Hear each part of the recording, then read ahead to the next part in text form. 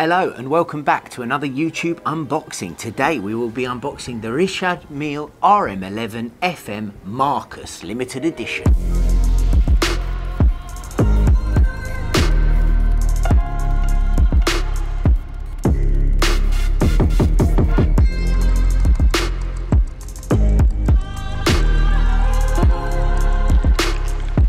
You may notice that the watch is in its small travel pouch. We do have the big box on its way and we can show you one of the big boxes in the next videos. So here it is in this lovely smooth case. Let's get it out and have a look in all its glory. There we go. The RM011 FM Marcus Edition. The RM011 was first launched in 2007. This is one of Mille's most iconic pieces. For lovers of the brand, it is instantly recognisable, much like the Submariner or the Speedmaster. The FM element stands for Felipe Massa, Brazilian racing driver who started every Grand Prix with a Mille on his wrist since 2004. His collection must be incredible. He's an 11-time Grand Prix winner and Richard Mille's longest partner, who has been responsible for test driving a number of their horological innovations. Today though, we're having a look at not only Richard Mille and Felipe Massa, but Richard Mille and Marcus Margulies, as with this piece we have a confluence of influence. This is the time where I have to throw my hands up and say, although I know a fair bit about watches, I made a very grave mistake, and one that retrospectively gives me the cringe. I'm an amateur. Double-signed watches are not a new thing. In fact, they've enjoyed a resurgence of late, thanks to Patek Philippe releasing a Tiffany Nautilus that has just gone absolutely bonkers.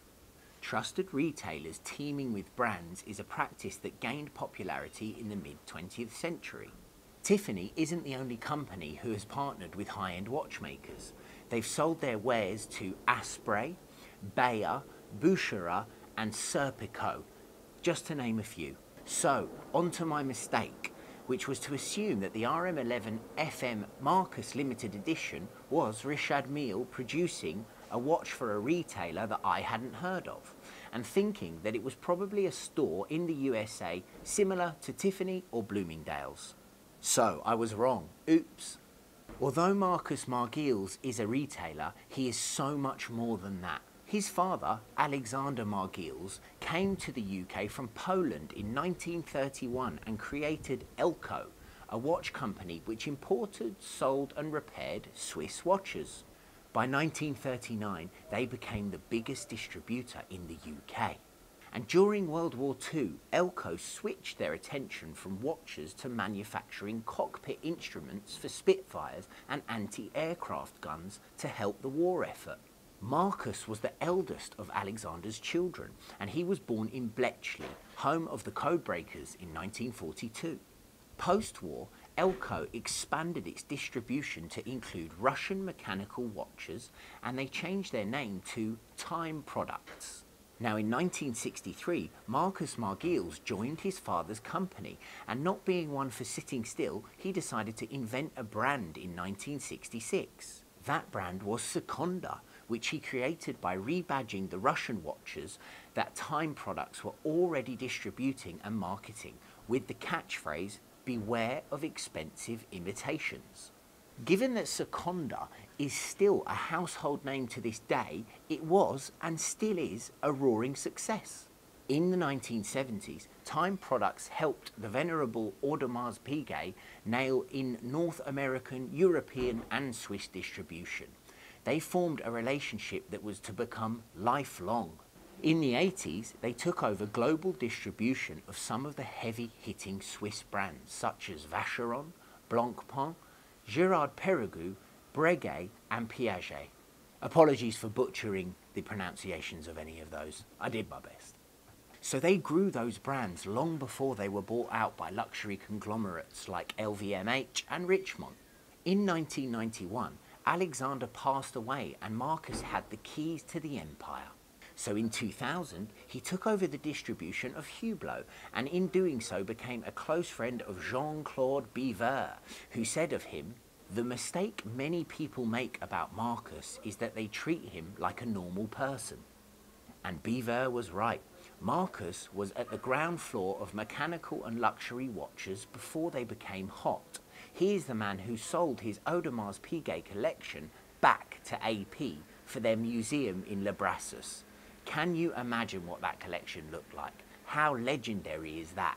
He was Marcus of Bond Street, a glass palace of ultra-luxury timepieces, which was, and still is, considered the most important collection of watches in the world, although it now resides in Mayfair since the Bond Street store closed in 2017. From Seconda to the creme de la creme of haute horology, Marcus is the Don of watches. Given his status, it therefore comes as no surprise that Richard Mille created an RM011 edition for Marcus, and he said of him, "When we first met, I showed him my RM011 tourbillon, and he just sat there for about 2 minutes, totally silent. He then said finally that since then our partnership has been very successful. I have always found Marcus to be a great person with passion for what he does, totally professional and above all a friend. I love working with him." What an amazing review from Richard Mille himself. Upon hearing that, I wasn't sure which of the two parties gets the win. Richard Mille for being declared fantastic by Marcus, or Marcus being showered with limited editions by the man himself. It's a bit of a 50-50 split on the winning front, but this leads me right into saying that the RM011 Marcus Edition is a real winner on the wrist, so let's get to it. The watch has a 45mm case, but it's 49mm lug to lug. It's 16mm tall, but the tonneau shape with the curved rear ensures that it sits really well on the wrist, while the grade 5 titanium case makes it light and super comfortable. This is one of those watches that sounds like a beast on paper, but in reality it can be worn by those with slimmer wrists without looking out of place. This is largely down to the compact length. It also has a lack of protruding lugs and the rubber strap arching down and hugging the wrist. It's ergonomically brilliant. The case follows typical RM sandwich architecture. Simplified, it consists of a top plate, a middle case and a back plate, bolted together with the brand's trademark 5-point spline screws. These have become a feature of the design as per AP's Royal Oak, and as you can see, all 12 of them adorning the front of the watch. But if you switch to the side profile, you can also see the sleeves pronounced on the side of the case, which is much more pleasing to the eye than a smooth slab side. Particularly on a watch of this depth. Don't be fooled though. This is not a simple 3-part case. It's incredibly well engineered, hand finished and hand assembled. Richard Mille's casework is an exercise in absolute precision, and it shows. The crown and pushers follow a Formula 1 Massa inspired theme, with the crown mimicking a tyre's rubber on the outside and spokes on the inside, and the chronograph pushers styled to look like brake and gas pedals. The dial of the RM011 is where the engineering really shines. It is superbly skeletonized, and in typical RM fashion, it features a double sapphire face. One is protecting the watch overall, and another, much thinner slice, sitting above the open-worked movement. It's printed with Arabic numerals, chronograph registers, model, and date frame. There is also a third plate of sapphire to the rear of the watch, which gives you a full 3-dimensional view of suspended movement, and what a spectacle that is. Powering the watch is RM's caliber RMA-C1, which is a 60 dual automatic movement with 50-hour power reserve, variable geometry rotor, flyback chronograph, annual calendar, and an oversized date. So, what is it that makes this Marcus Limited Edition so special? In short, red is the Marcus colour, so the hands, numerals, accents are all homage to the man himself.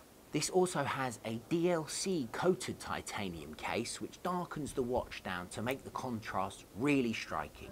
It's really an absolute hybrid of RM, Felipe Massa and Marcus, all in such an incredibly rare beast.